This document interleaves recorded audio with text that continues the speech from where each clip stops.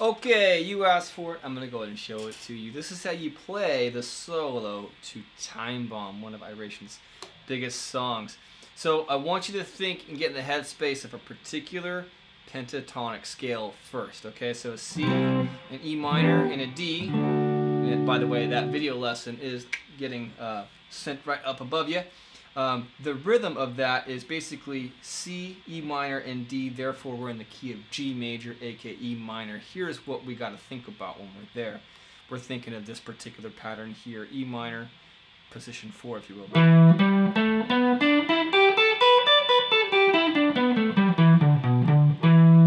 Or you could think of it as G major pentatonic.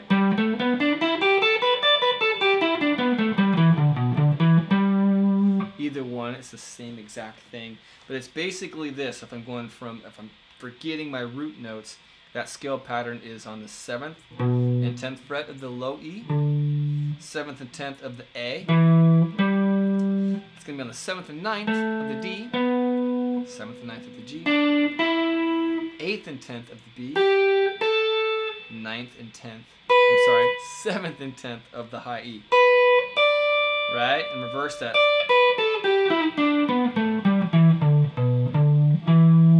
And you can come back to the E as its root if you want to think of it as an E minor pentatonic. So he's going to be existing right here. He starts right at the top of that particular pattern, the 10th fret high E string, and then moves it right on over to the 10th fret of the B string. So, and you want to make a little sharp stop there, just not, or, right? You want to go. And then you can kind of hear a little play within this, like hammer-ons and stuff. I was kind of mixing that in there a little bit. That's always your option. I can hear some of that mixed up, and when you do it live, it's slightly different every time, I've noticed. Here's overall like a good basic version. So 10th fret high E, 10th fret B, and then play it again. Back to the 8th fret. So 10, 8, 10. And I'm going to go ahead and do a bend, a whole step. And you can actually just play that any other way. If you wanted to reach for that, you could. I like to bend to it. Right? So it's up and back. And I'm going to come over to the high E for a full step, and then back to the 10th fret.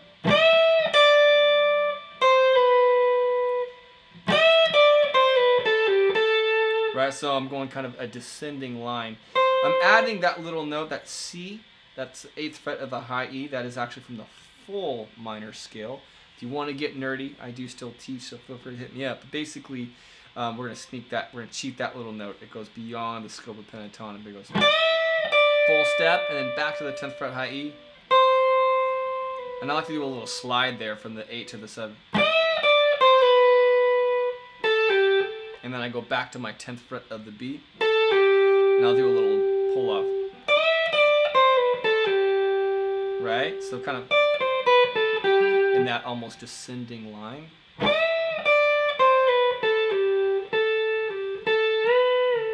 You can kind of do a little double, like that pull off to that bend up and back.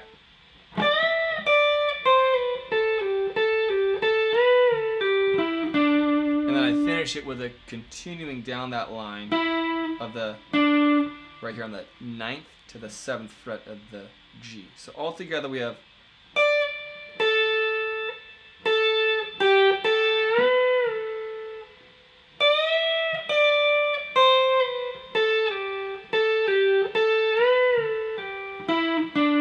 See that?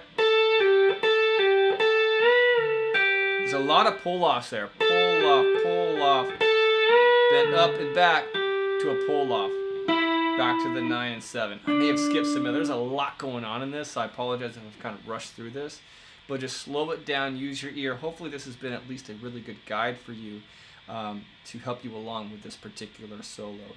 Now, he's going to do that essentially 3 times, and you can kind of play within that field. That's actually why I wanted to go over that pentatonic shape first, because that's what allows you to get a little bit swimmy. With most solos, even melodic solos like this, even I mean, they don't mess with it a lot, but you can kind of play around the bounds of it if you know your scales and your theory. That's why I love the nerdy stuff. Anyways, I digress. You'll do that 3 times, and then on that 4th time, it changes on the end because of the particular chord change. It's a B minor to a C on the end. And so they're going to kind of trace that on the very end from the 7th fret B to the 8th fret B, okay? So it's going to go on that last one. I'm sorry.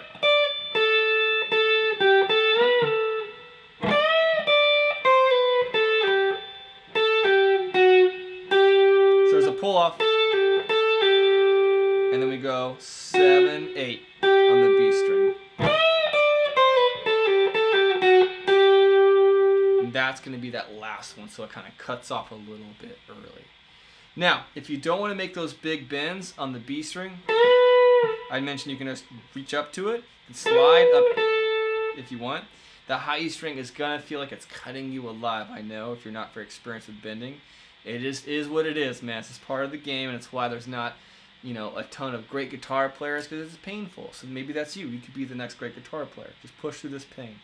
10th fret of the high E.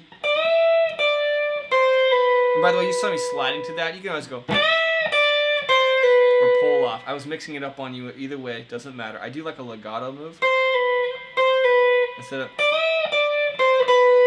although you could play it individually. But that bend is, you have to go for it. And it's a little bit more difficult because you just got done with a B string, which is an easier bend.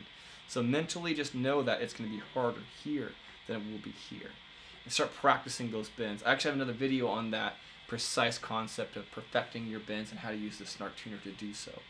Alright, you guys, that's basically it. That's how you play Time Bomb by Iration, the solo.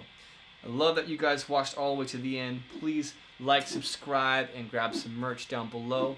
And if you want to buy this exact guitar, I'm going to have it linked below as well. I love this thing. It's bulletproof.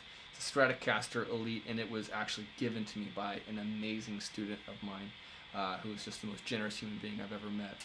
Okay, guys, that's all for me. Have a great, enjoy the rest of your day, and I'll see you in the next video.